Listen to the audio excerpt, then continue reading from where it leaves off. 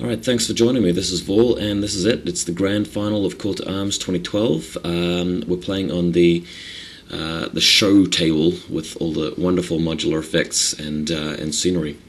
And it's Cater against Retribution, and my opponent for this game is Chris B, who was the same guy that I played in the finals against for NatCon, which you guys may remember I managed to win in a very, very, very close game. This particular game will feature my Irusk list against his Ravyn list, and the problem is that this is a very, very dangerous matchup for me. It's a scenario that I can't win very easily and quickly, and Ravyn has plenty of space on the board, and there's very little places that Irusk can hide.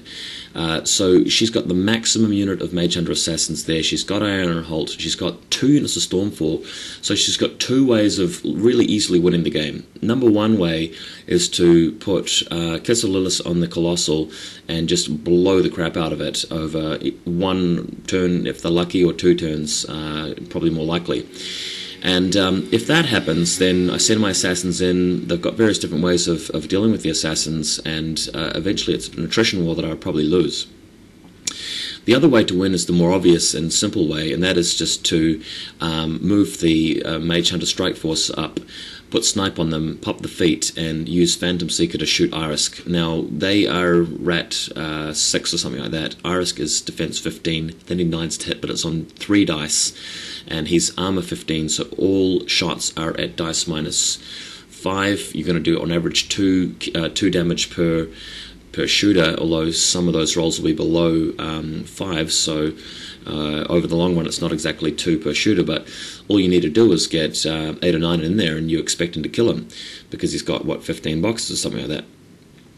So I knew in my heart that this was going to be a very, very difficult game to win, and I was sort of really expecting second place here, but I was proud to have made it to the finals. So my game plan, after thinking about it very, very carefully, was to cautiously advance the Kiazi in a long string with the Colossal behind them. I would run the first turn, and the second turn the plan would be to throw down the Creeping Fire templates to make it harder for the Mage Hunter or Strike Force to move up and then shoot at Irusk. Irusk would stay far forward enough to feed on the second turn, but not too far forward that it would be easy to get all 10 assassins, a Mage Hunter Strike Force shooting them at the same time. Widowmakers and Irusk going up forward, just looking for any opportunity to move up within stealth range and kill a couple of them, because if I can get even 1 or 2, that is, more chance for Irusk to survive. Next image, here's Chris's deployment here, radial deployment. Chris has by far the best painting skills for War Machine Hordes in New Zealand, and as you can see, his army looks absolutely brilliant. He's got Ravyn there on 6 focus, and he's got the Banshee, he's got 2 Mage Hunter Assassins, he's got Narn, and he's got an Arcanist in there, Iron Holt, as we saw, and the Artificer guy with the Mega Mittens, I can't remember his exact name, and of course Epic Iris. Chris is taking the first turn here. So next image, here is what the table looks like after we've both taken 1 turn. Irusk has moved out in the Gorman Cloud, not that it helps against the Strike Force. He's got Iron Flesh on the Assassins, spaced them out as wide as possibly can while advancing as far forward as possibly can. Superiority in the Conquest. The Widowmakers have set up on the hill, and the Great Bears are going right around the side with Iris, because what I feel is that if they can sort of stay out of the way and get into a position where they can charge at the Strike Force when they're positioning themselves to threaten Irusk, then I might be able to get in the way and on the feet turn past some of those tough rolls and force them to come within melee ranges. So just some of these small little tactics to sort of mitigate the threat of Ravyn start to add up a little bit, but it's still very dire. I mean, it's just a straightforward black and white situation of me losing the game instantly if he gets, even a sniff of a chance. So just got to be very careful about it, and we'll see what crops up in turn 2.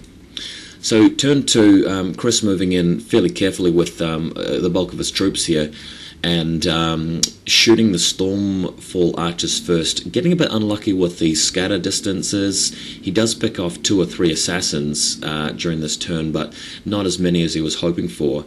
The Strike Force move in and take a few pot shots at the Colossal, doing about 7 damage total, but nothing serious. And importantly, the Artificer guy at the back moving in and putting down an ability which I forgot he had, which obviously is very, very relevant here, and that's the everybody within 3 inches immune to blast damage. Next photo, this is my turn too, and this is the critical turn that I had to get absolutely right. Irusk moves up and feats, and he does put himself in a situation where a lot of those mage hunters can move to within 16 inches of him under Snipe and Ravyn's feet and seal the deal. The Great Bears have moved around the forest into a situation where they can't automatically be charged by the Mage Hunter Assassins, and the Colossal moving up and laying down 4 templates in situations where the Strike Force will have to move into them and take the Power 6, which they may not be able to survive. The Assassins moving up, and they've got 4+ tough, and just getting to positions where hopefully I can narrow that bottleneck and make it harder for them to get all 10 of those Mage Hunter Strike Force into to shoot Irusk. Irusk also does have 4+ tough under the feet as well, so if only one shot gets through his final box, he might be able to 50% ignore it, so sort of fingers crossed for that. Now, playing very cautiously and cagely so far, but I did make a mistake here, and that was attempting to fire at one of the Stormfall Archers with my Crit Devastation main gun. The correct move here, by far, and this would have been an amazing move, is to fire the Crit Devastation guns at the Artificer and get a crit. Now, the chances of that not too high, somewhere between 20 and 40%, can't remember quite what it is, close to 30. And if I'd managed to pull that off, though, what it would have meant is that tons of the guys around him would have taken a throw damage roll instead of blast damage. They would have died, and he would have been knocked down, and if I'd rolled high enough, been too far away to actually get into position to stop the Strike Force from moving through the clouds, that would have made life a lot safer for me on the following turn. But I forgot about that, so he's got a legit chance here, and if he does this correctly, what will happen is that the guy with the mittens there will move up, put down his little barrier, and everybody will move forward through the cloud. So the Kiazi will probably have been killed off by the Stormfalls by this stage, and he'll probably have about 8 guys to shoot at Irusk with, and that should be enough to do it. Next photo. He moves in here to try and deal damage to the Assassins, and actually moving in with Ravyn herself, trying to get some Eliminator and some attacks going off in the Assassins, but failing thanks to my passing the 4+ toughs with the feet. Banshee's still sitting there. So Ravyn is in a situation where she's basically saying to me, look, this is the last turn of the game. My opponent even took a bathroom break for 10 minutes, even on the death clock time, counting down from 55, because he knew that there wasn't going to be another turn after this, and it was a matter of him killing me. So Ravyn's out in front. She's in a position where she's got her feet happening, and that will cover all of the Strike Force needing the extra attack roll to kill Irusk with. Next photo, here is the crunch time shot, and everybody moves in. Turns out that he'd made a critical mistake, and this is really a game-changing thing. He's moved his Stormfalls in to shoot at the Kiazi to try and clip them with AoE damage, but he'd accidentally blocked in his Artificer in a situation where the Artificer couldn't move over to the right and get them all through the clouds. So he's only really covering them for entering 2 of the clouds with his 3-inch anti-blast. So what it meant was that I think Chris managed to get 5 Strike Force in to shoot at Irusk at the end of the day. It might have even been 6, but 5 is not really enough to get the damage boxes on him unless he gets a decent roll with one of them.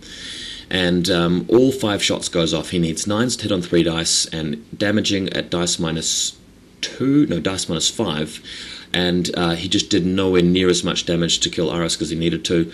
1 or 2 of the shots needing 9s on 3 dice even missed, which was very demoralizing.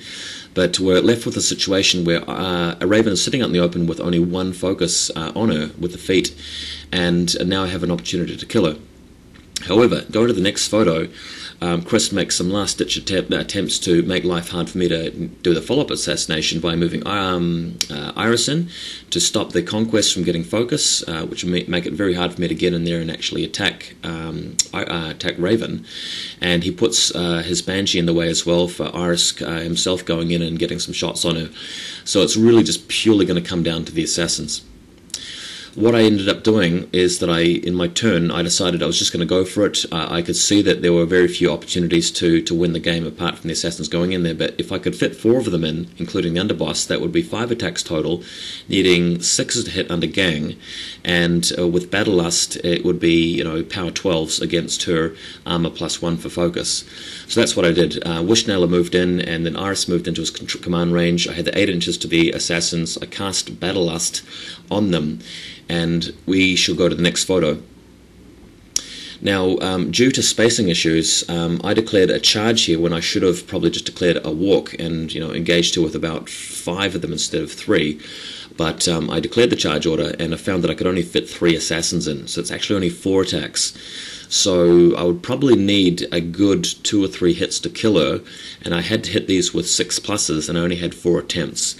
Now the underboss pulled out his knife, rolled the 6+, and he rolled 4 dice for damage with Battle Lust under the feet, and he rolled something like a 6, 6, 4, 3 or something like that, and my opponent just shook my hand and was like, yep, that's it. I got the lion's share of good luck this game, but having said that, I think my turn 2, I played it about as well as I could have. If you guys can see any better ways that I could have dealt with the threat of Ravyn better than I did, apart from not attempting the critical devastation on the Artificer, let me know, because this was a tough matchup. My opponent did what he needed to win. He made probably a couple more errors than I did, and in terms of blast marker scattering and rolls to hit and tough rolls, I definitely had the lion's share of good luck. But it meant that I came out on top, first place at the largest War Machine Hordes tournament that New Zealand's ever seen, 44 players I think it was. So feeling especially proud, and especially to have used the Conquest in its debut in both lists, and one of those lists being my favourite caster of all time, Vlad 2. Hope you guys really enjoyed the reports as much as I did playing the games. I will put out one more video later on once the results come out, just talking about the overview and about how everybody else did. But for now, thanks for watching.